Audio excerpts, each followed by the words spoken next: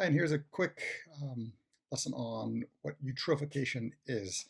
So just if you do a quick Google search for algae bloom, algal bloom, or eutrophication, you often find images like this you see in the background, and it just doesn't stop. It keeps going. This spans the globe.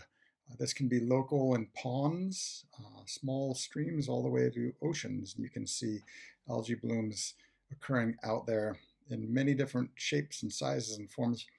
What you tend to see is a lot of algae, the green stuff floating on top uh, of these waterways, which is caused by an influx of nutrients into that environment.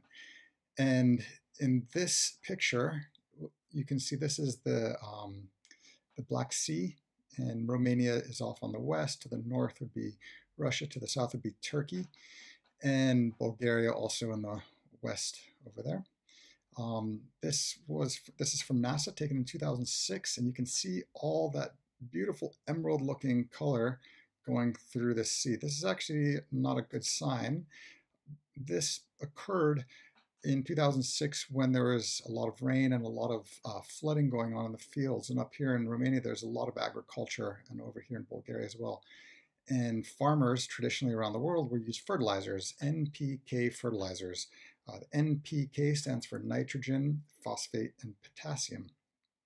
So those fertilizers help plants grow. They use them a lot to increase leaf size, increase fruit production, etc., etc. And we spray those all over the fields and all these massive farms around the planet. Now, if the N and the P in particular, nitrogen and phosphate, if those get into the waterways, they also feed plants. And the plants that are in these waterways in particular tend to be algae. There's a lot of algae in there, very small photosynthesizing plants, and a lot of submerged plants as well. Now, during a storm and flood, you get that nutrient being washed off the farms and going into the waterways. And all of a sudden, the algae is very excited. It's being fed this perfect nutrient that it loves. So it eats it up, and you get blooms of algae, which you see out here in the Black Sea. And you can see these in very small waterways, small rivers, all over like the images from the previous slide. The problem is algae has a short life cycle, and a few different problems involved. As that algae dies, it starts to decay, and small bacteria start to eat it up, decomposers.